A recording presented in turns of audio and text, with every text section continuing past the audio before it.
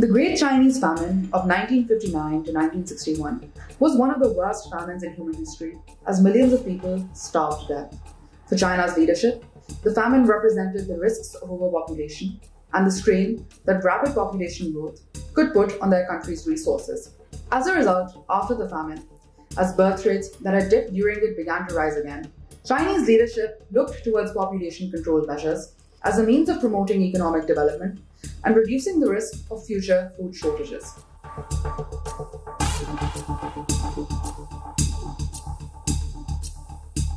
The one-child policy was implemented in 1979 with this end in mind.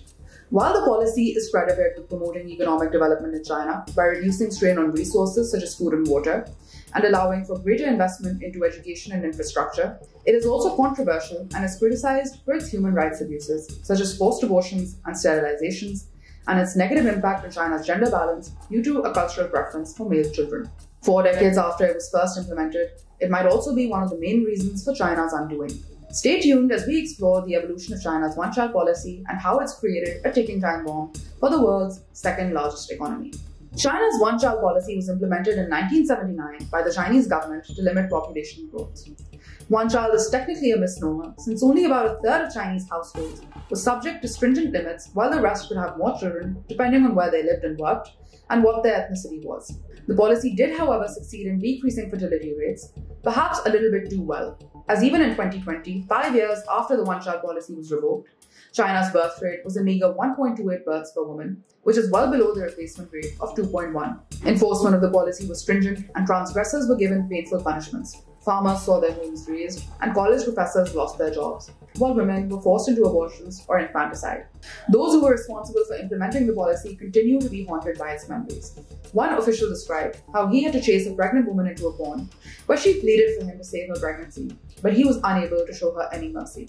The policy also caused problems for children born in violation of it, including difficulty receiving an education or finding work. While the one-child policy was loosened in 2015 and has been completely abandoned over the last few years, fertility rates across the country continue to remain low, a challenge that is now beginning to create major economic problems for China.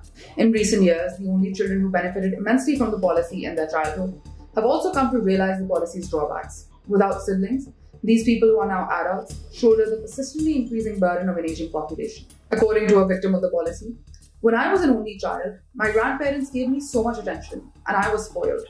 But now I have to take care of them and it's tearing me apart."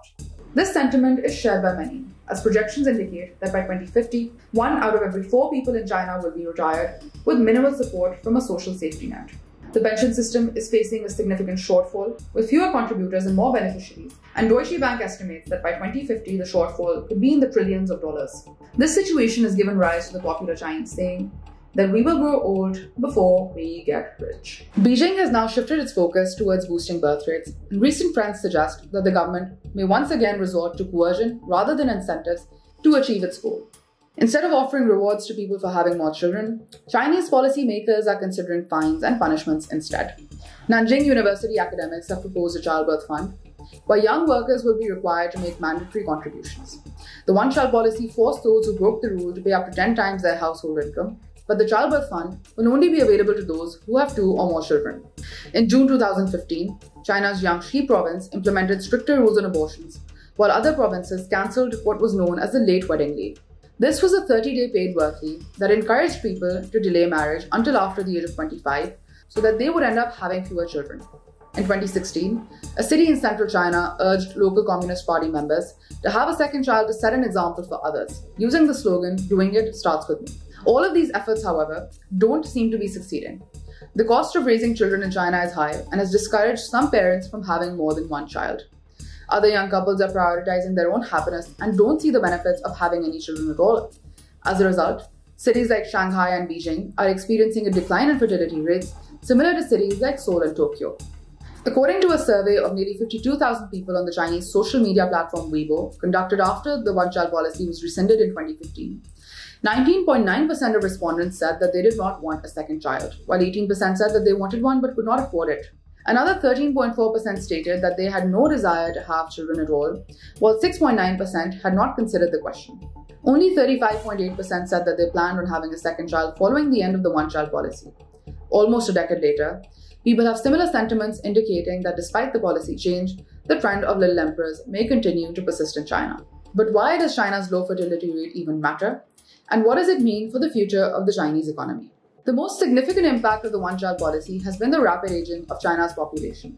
As fewer children are born, the proportion of elderly people in China is growing fast.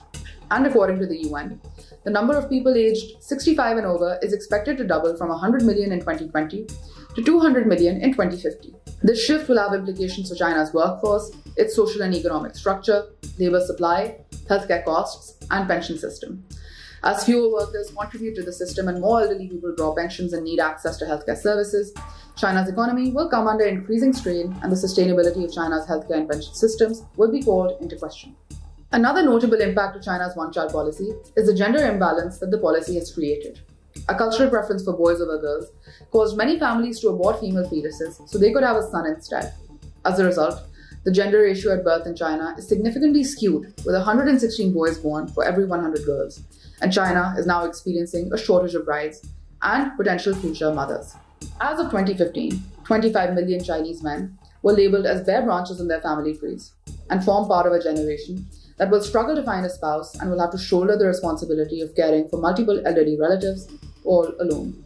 According to The Guardian, the one-child policy has imprinted itself deeply into the lives of almost everyone in China, creating a hugely imbalanced population that has too many single men and too many retirees.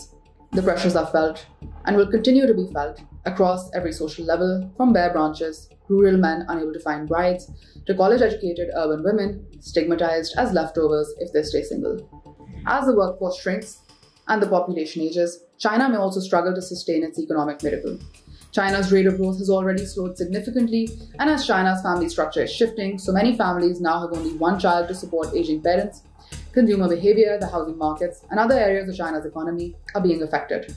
Reduced family size and needs, in conjunction with a rising dependency ratio between working people and retirees, have led to a decline in household consumption and an increase in savings. Wages have already gone up in China, and as worker shortages become more acute, this could lead to further wage inflation, lower productivity, and decreased economic growth. If you've enjoyed this video so far, please like it and subscribe to our channel. It's free for you to do, but supports our team more than you know. Now back to the video. The one-child policy has also had a significant impact on Chinese society. As families focused all their resources and attention on a single child, they raised children dubbed little emperors by the media. While some studies indicate that only children tend to score higher on intelligence tests and are better at forming friendships, they are nevertheless seen as growing up spoiled, immoral, narcissistic, and coddled to a point where they're unable to do anything without adult intervention. For them, compromise is an unfamiliar concept, and this has proven to be detrimental to their relationships with others. A 2010 study that surveyed 400 Beijing residents born before 1975 to 1978 and after 1980 to 83 found that the cohort born after the implementation of the one-child policy exhibited lower levels of trust and competitiveness and higher levels of risk aversion. Divorce rates have also doubled in the past decade, and 20% of marriages now end in divorce. The one-child policy has also negatively impacted the mental health of those affected, causing increased rates of anxiety, depression, and social isolation, while the pressure to succeed placed on the single child has been linked to a high suicide rate among young Chinese people. According to Time magazine, while the excesses of the little emperor are legendary, if often exaggerated, the stresses that they face are less well known. As the Chinese saying goes, an only child has 6 people's hopes riding on his shoulders, that of his parents and 2 sets of grandparents. In a country where children often fund their parents' retirement because of a lack of a social safety net, the pressure on singletons to succeed can be intense. It's also clear that the trend of declining birth rates in China isn't going to reverse anytime soon. Between massive debt burdens, demographic challenges, and precarious international relations, it'll sure be interesting to see how China's future unfolds.